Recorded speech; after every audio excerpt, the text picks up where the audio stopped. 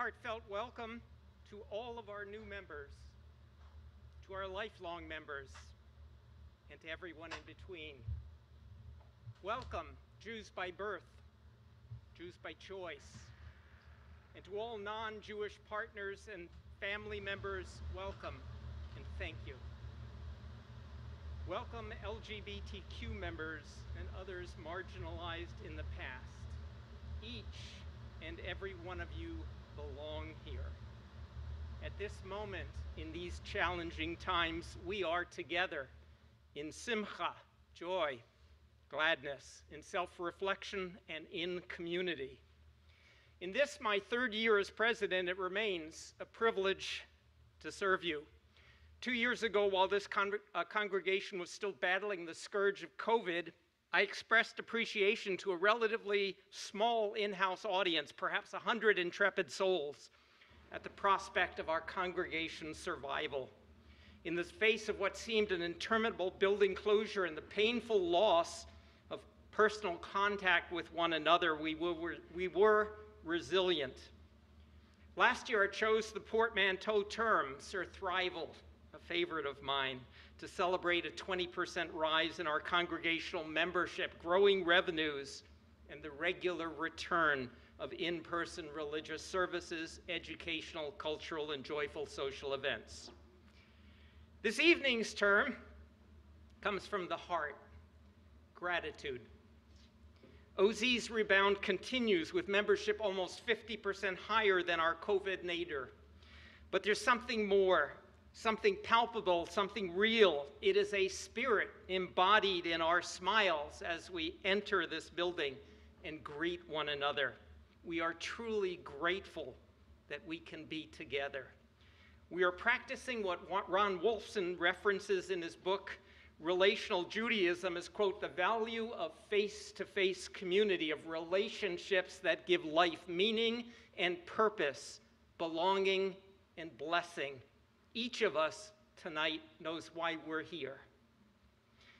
Everywhere in our home on a daily basis, I witness people smiling, chatting, introducing themselves to one another. It is a validation of what my parents taught me in seeing that the glass is half full rather than half empty.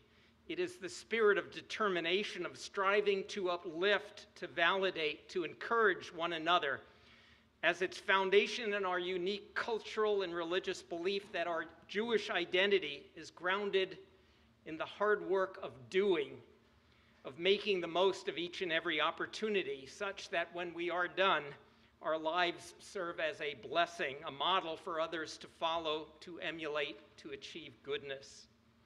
What we are feeling and experiencing, life, is neither random nor accidental. What it reflects is our collective relief, our confidence that when we walk into this building, we are safe, we are nurtured, we belong, and we are home. For me, the spirit of gratitude extends to all those who bring life to this space. Our community is blessed with the presence of a dedicated and extraordinarily talented staff. They belong. And we are likewise blessed by an unprecedented number of volunteers who embody the spirit of selflessness and who dedicate an amazing amount of time and energy contributing to deepening and sustaining our community. Both our staff and our volunteers are aligned with our Imagine 2025, soon to be our Reimagine 3035 blueprint, our strategic plan that grounds this modern Jewish community on 3 pillars: religious, spiritual practice, cultural identity, and social action. These offer options and pathways through which all of us can find and feed our Jewish souls, nurture and sustain our Jewish identities, our values, our hopes. I begin with the greatest of all gratitude to acknowledge our senior staff. Thank you to our new and energetic clergy team, Rabbi Aaron Filmus and Cantor Jessica Silverberg. The religious and spiritual life of this congregation is flourishing, as evidenced tonight. It is evidenced in well-attended Shabbos and holiday services and weekly Friday Shabbos parties with our preschool children, which I encourage you at some point to visit, filled with music and dance. It is present in our Jewish Journeys Sunday morning junior congregation, and it is an ongoing collaborative outreach with other congregations. Thank you, Rabbi Aaron Cantor Jessica. To Brett, wherever you are.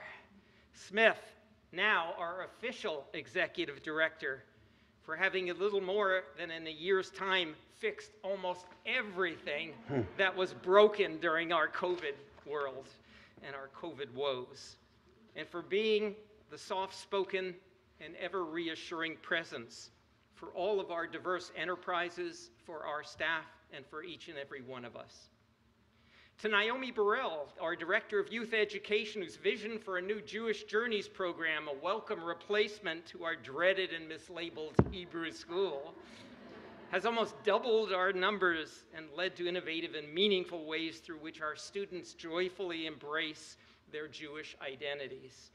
And for creating a teen Nadav program where our post-bar mitzvah and bat mitzvah teens remain connected with friends while making meaningful contributions in our kitchen, in our preschool, and throughout this building.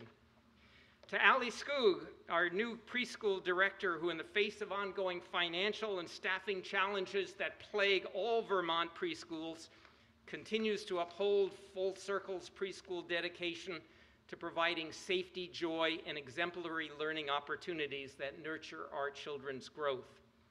And to Dana Sachs, who directs our Shuk, our meeting place of peace that fosters equity and self-worth, while gifting new Americans and others in need with high-quality clothing, housewares, and other essential goods.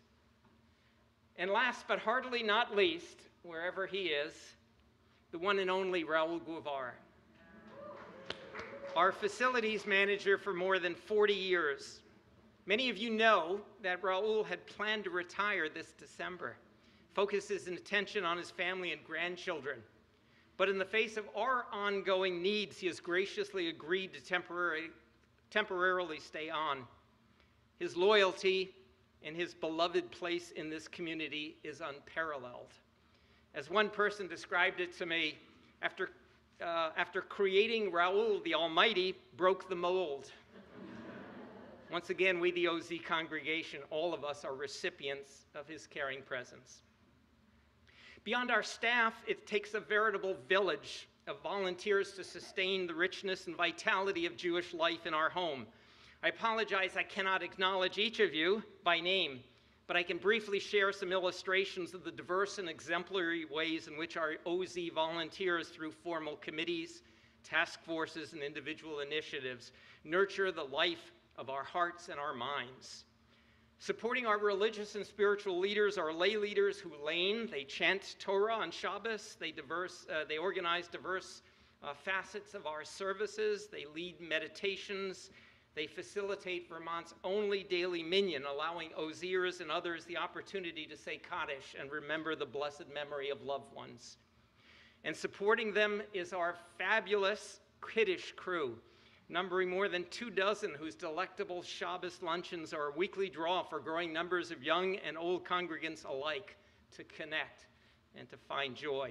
And so too, the Kiddush Committee's bereavement meals offer out-of-town friends and family a quiet and respectful place to be together. In that same vein, we have a vibrant cemetery committee whose dedication in maintaining, repairing, and most recently in cleaning gravestones upholds our dedication to preserving loving memory. Consider, too, the richness of cultural programming under the aegis of our Center for Jewish Life. There's our adult education group sponsoring talks, book discussions, memoir writing, it's easy for me to say, and more. And our newly created fun committee sponsoring everything from wine tasting, games, meals. Stay tuned, there's much forthcoming. We have musical concerts, regular showings of our renowned two Little Jerusalem treasures, our lost mural and our newly installed copper ark in the small sanctuary. We have a vibrant 20s, 30s group, and of course, we have the Queen of Mahjong and her entourage every Wednesday. And we uphold the name that our founders bestowed upon us, Ohavi Zedek, lovers of justice. Beyond our Shuk, our inclusion committee strives to make OZ a more welcoming space for all. A new Kalanu initiative spearheads the congregation's commitment to combat growing anti-Semitism in Chittenden County and beyond. And our Gemach initiative has produced and distributed hundreds of nutritious meals, all natural, all wonderful over the last 9 months to OZ families and others in need. There are many others, too, who are less visible, but no less important in the life of OZ, working in our House Committee to maintain our properties, ensure security in these difficult times. There is our House Human Resources, our membership, our finance committees, and my collaborators on the Executive Committee and on our board. To each and every volunteer, thank you. Thank you on behalf of this congregation. And for others not yet involved, consider the opportunity to make new friends. Deepen your sense of Jewish identity. Make a difference in this community. Visit our website, contact Brett, write to me. We will find any way we can to honor your volunteer requests. I'd like for a moment, though, to shift to a focus on our future. On Yom Kippur, we challenge ourselves both as individuals and as community to correct past errors in judgment and flaws in actions, and to strive to do better in the coming year. As I contemplate the future life of this congregation, I am struck by the momentousness of this moment. I believe it is historic. Now more than ever, we understand our vulnerabilities within a larger, sometimes hostile, sometimes indifferent community. And in the spirit of gratitude, we comprehend the depth of what it means to be in this home together in Jewish community across generations and across diverse interests. The historian in me, would argue that in our congregation's 140-year past, there have been two pivotal, two conscious moments, moments of vision, moments of courage, during which leaders imagined themselves building a community that would last for generations. We were founded in 1885 by persecuted Lithuanian emigres who sought to uphold their Orthodox ways by recreating their Eastern European shtetl village in Burlington's Old North End. For those peddlers who dreamed that they and their children and their grandchildren could live a better life, their little Jerusalem village offered a secure home for 3 generations, together with bright opportunities for economic advancement and better lives. But that shtetl no longer suited the needs of a youthful generation in the aftermath of World War II. Their world had changed, and many envisaged a more modern Ohavi Zedek, one no longer rooted in traditional and Old World Orthodox ways. In 1947, they invited a youthful World War II chaplain, Max Wall, to come to Burlington, a rabbi from the conservative movement. They neglected to tell him, mind you, until the ride from the downtown train station to the synagogue on Archibald Street, that theirs was not a conservative but an Orthodox synagogue. And yes, by the way, his sermon was to be delivered on Shabbos in Yiddish. On the ride back to the train station on Sunday, Rabbi Wall was telling us the story before he passed. He said he made it clear that he had no interest whatsoever in coming here. But in the end, with significant prodding from leaders of the conservative movement, he agreed to come with the understanding that his OZ would be recast in a modern mold. This building was his crowning glory, built on property whose protective covenant specified, quote, no Jews or blacks allowed, unquote. With the full support of his congregation, Rabbi Wall created a large Jewish community center in the true modernist style, then our avant-garde in the 1950s modernist architecture. It boasted a magnificent front entry that opened into a large and elegant marble lobby that offered direct access to our new egalitarian sanctuary where men and women could sit together and pray as equals. In addition, immediate access to our staff and rabbis' offices, all very orderly. A second modest side entrance in the back offered pickup and delivery to then our daily used Hebrew school classrooms, a small library, men and women's locker rooms, and the social hall many of you are sitting in, which originally served as a full-court basketball court.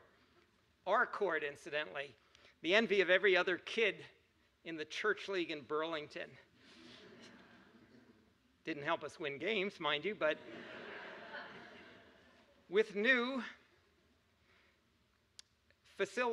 Jewish families, including my own parents who came in 1951, pouring into the city to work at UVM and IBM and other burgeoning businesses, a new OZ was born, an open and welcoming congregation. That spirit of acceptance became the cornerstone of Rabbi Joshua Chasen's subsequent quarter-century rabbinate, and it continues to define who we are to this very day. Tonight, I submit to you that we are no longer in a home that meets our current, let alone our future needs.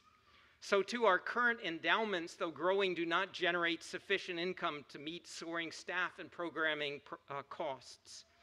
I submit to you it is our turn, it is our time to exercise courage and commitment, to build our endowments and to ensure our financial stability.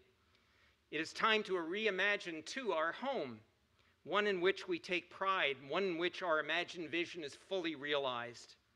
In the weeks and months to come, you will be hearing about a major capital campaign that we will be undertaking to secure this congregation's long-term future as a vibrant, meaningful, purposeful, and blessed Jewish community center.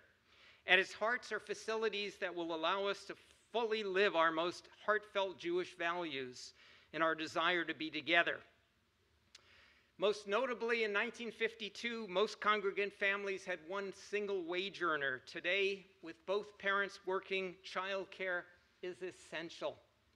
At a time of great need and vulnerability, many children suffer. Our modern Jewish community center must bear responsibility for helping us, helping our own and others, fostering security, confidence, and personal growth. And it must do so in modern and not makeshift facilities.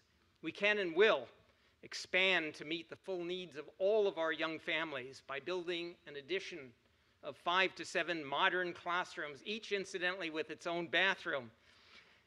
Not insignificant and warm and welcoming spaces. Education, as always, is integral to our Jewish values. Beyond that, we will have a new entrance in what now is the rear here on the side of the building, with an open courtyard for seasonal gatherings, greater parking options, modern office facilities, multi-purpose social hall with glass separations, a coffee lounge, classrooms with modern technology to facilitate online learning and connection with peoples across the globe, and a fully developed historical wing highlighting our lost mural and our copper ark with interpretive facilities that allow us proudly to share our community's historic presence and experience and significance. As we reflect on the challenges that confront us in this community, in this nation, in this world, we can, indeed, we must, cast aside any doubts we have about our capacity to sustain in perpetuity a model Jewish community center here in Burlington, Vermont. Our forebears planted a little Jerusalem. They funded our endowments. They gifted us this building. And they secured a home for us and welcomed us.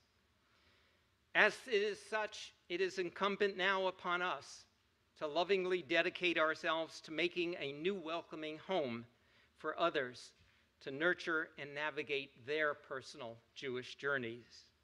Now is our time, L'Dor Vador, from generation to generation. Lashana Tova, you will be hearing more on the capital campaign in coming weeks and months. May each of you and may we all together be inscribed in the book of life. Thank you.